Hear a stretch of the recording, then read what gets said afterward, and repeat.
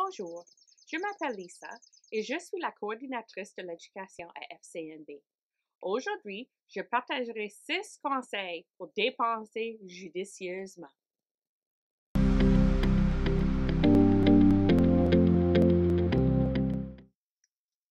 Conseil numéro 1. Pensez-y 2 fois avant de faire un achat. Il faut se demander ces questions avant de faire n'importe quel achat. Est-ce que cet article répond à un besoin ou à un désir? Puis que vais-je en faire une fois à la maison?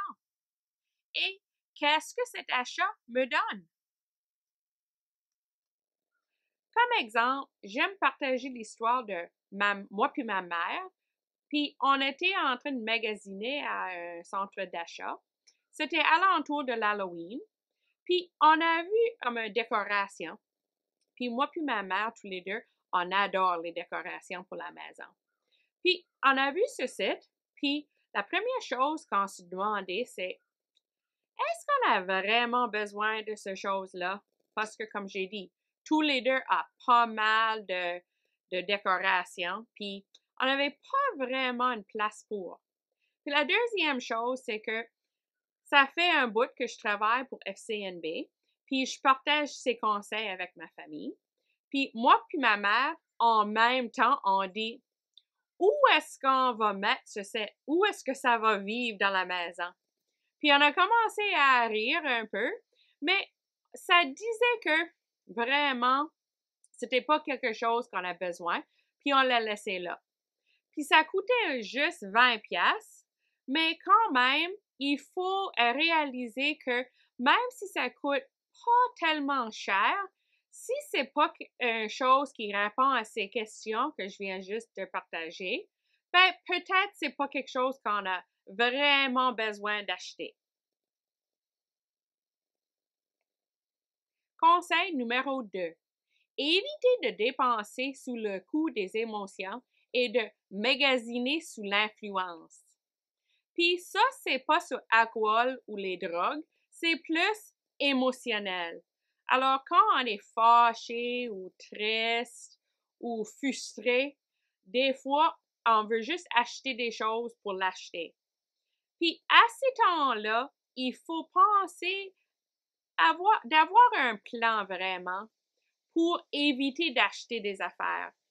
Puis, une bonne chose de faire dans ce temps-là, c'est peut-être d'aller prendre une marche ou lire un livre que tu aimes ou peut-être prendre un bain ou même jouer des sports. Quelque chose qui change l'idée que tu as dans ta tête. Puis aussi, c'est pas quelque chose qui coûte de l'argent, puis tu peux sentir mieux sans acheter quelque chose. Conseil numéro 3. Sachez combien vous pouvez vous permettre de dépenser. Puis ceci, ça vient direct d'un budget. Puis ça, c'est une chose que je vais partager dans une vidéo qui s'en vient. Vraiment précisément comment faire un budget. Mais pour l'instant, même si tu peux juste vraiment faire un petit plan avant que tu achètes la chose, puis penser combien d'argent est-ce que j'ai vraiment pour dépenser sur ce site avant d'aller au magasin ou avant d'aller en ligne pour l'acheter.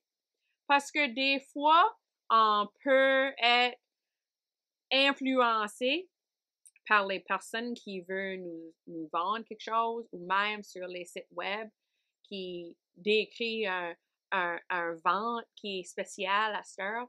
Alors, comme j'ai dit, si on a déjà un petit plan pour savoir, OK, c'est ça qu'on va dépenser, ça va vous aider avant que tu l'achètes. Conseil numéro 4. Utilisez le crédit judicieusement. Ceci aussi, dans une autre vidéo, je veux tout décrire comment utiliser les cartes de crédit, mais pour l'instant, si tu peux penser vraiment comme des cartes de crédit sont des prêts, puis c'est pas l'argent que tu as à vous-même, c'est l'argent que tu utilises pour un temps, puis après il faut payer de nouveau, puis d'habitude, il faut payer de l'intérêt. Alors, encore, si tu as besoin d'acheter quelque chose, puis tu décides d'utiliser une carte de crédit, ben pensez-y avant si c'est quelque chose qui est vraiment un besoin. Conseil numéro 5. Faites vos devoirs. Comparez les produits et les prix. Pour ceci, j'aimerais partager une histoire à propos de mon père. Mon père, il a un téléphone cellulaire qui est pas mal âgé. Puis tu l'ouvres comme ceci, puis tu parles comme ça.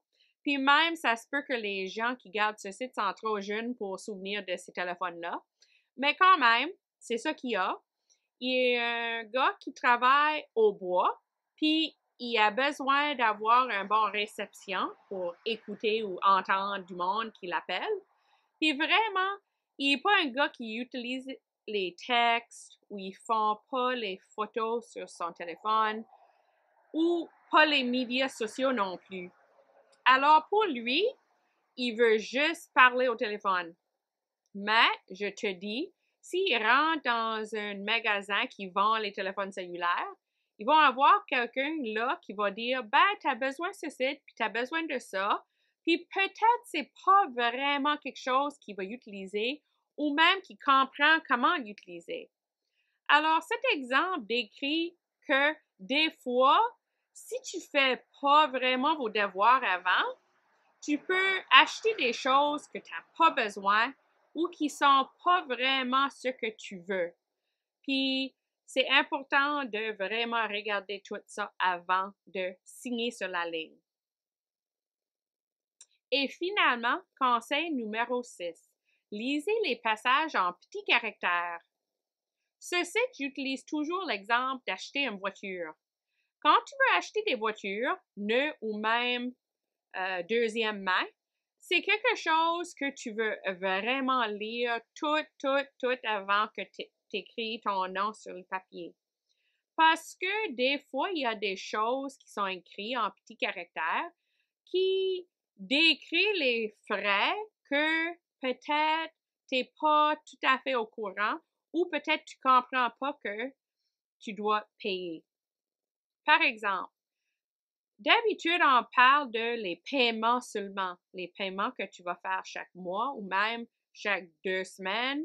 Puis, on ne parle pas vraiment de combien en total ce véhicule va coûter.